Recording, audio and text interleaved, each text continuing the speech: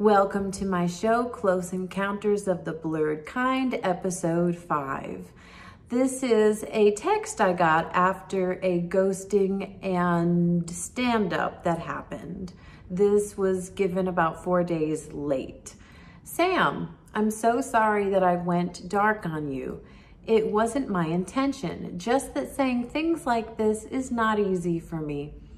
I really enjoyed the time we had. Thank you for sharing your beautiful heart.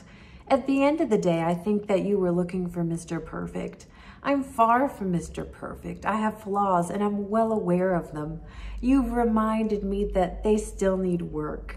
I hope you find your Mr. Perfect because you deserve nothing less. So I have a poem that I have written in response to this whole situation that I'd like to share.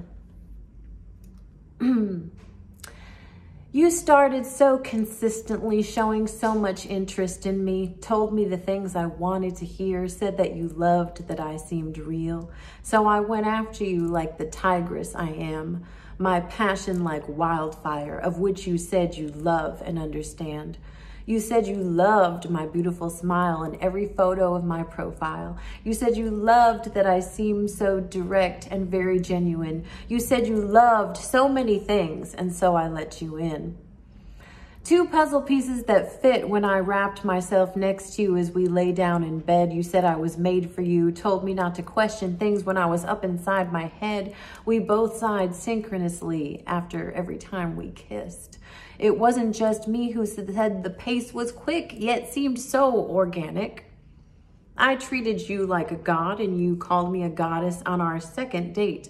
We both agreed to fall that fast, so let's make no mistake. You see, you failed to communicate your wants and needs, that you were accustomed to seeing your last girl only one weekend night of every week. You said you wanted something serious, but then all of a sudden you disappeared. Your texts were purposefully occasional, and you started to seem weird. The first night you were supposed to stay, then at 1 a.m. your clothes were on and that didn't quite feel okay. All of a sudden you had all of these reasons about changing the plan from staying to leaving. You then said you wanted to see me but didn't want to solidify a time, then hit me up while talking to your homeboy on the other line, refusing to prioritize me, so by the phone I had to wait. If that was the way to treat a goddess, then I did not appreciate the way you spoke to me disrespectfully when I tried to address that something seemed wrong while you drove in the car and talked to me unkindly. The sweetness was all gone. You said you shouldn't have to text me, that we were committed, so I should just know. But we're building something together. You weren't investing, and so that's when I knew you had to go. You hurt my feelings, but you didn't care. And what mattered more is that you were unprepared to stay the night, even though it was the plan. You hadn't thought what it would feel like to be a woman in the middle of the night being left by her new man. What mattered more was all about you, and validating my feelings was something you refused to do. And I got off the phone to be left alone, wondering where the man I was falling for had flown, wondering who this new fool was and hoping he'd go away. Unfortunately, that fool was still operating the next day. The fool decided to not text me even though he knew I was hurt. So by 2:30 p.m., I decided to end things and in a text that was rather curt. 4 days later, and myself, I second-guessed. I thought maybe the way I ended things by text wasn't for the best. I messaged him, he called me, and for 3 hours we did speak. We thought we would start all over, but perhaps reduce the speed. He asked me to dinner for 2 nights later on, but 6 days passed, and like a ghost, he was simply gone.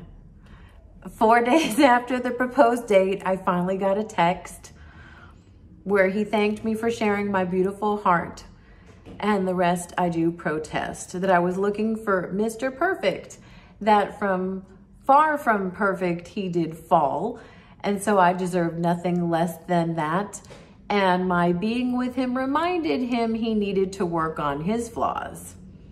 I think about the potential life if he only gave me a chance.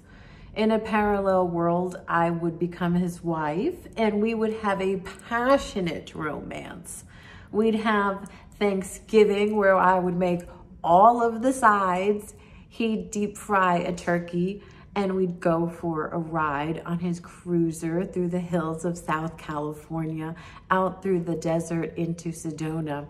We would cook dinner and kiss under the stars. I would teach him to play bass and the guitar. We'd sing together in our long car trips, hold hands, and be very romantic. You were the oasis in my desert, but very much a mirage. When it came to you and me, your actions were that of sabotage. What I feared most came to pass. Our fling was brief and we simply didn't last. I have no regrets. What I felt was true. It wasn't because I was with anybody. It was because I liked and was with you. The puzzle piece moment forever is in my mind when you held my hand as we lay together and we synchronously sighed. I wish I had more time with you. I wish that you could see I wasn't looking for perfection, but just more investment from you and me. I needed you to prioritize, to really value me. I can't be something when you're done, like a pastime or a hobby. So thank you for the fireworks. Although our stint was quick, even though it's over, the brief moment was pure magic. And although you extinguished our flame, I can't deny our spark. My inner light continues to beam, even though you chose the dark. Thank you for letting me process.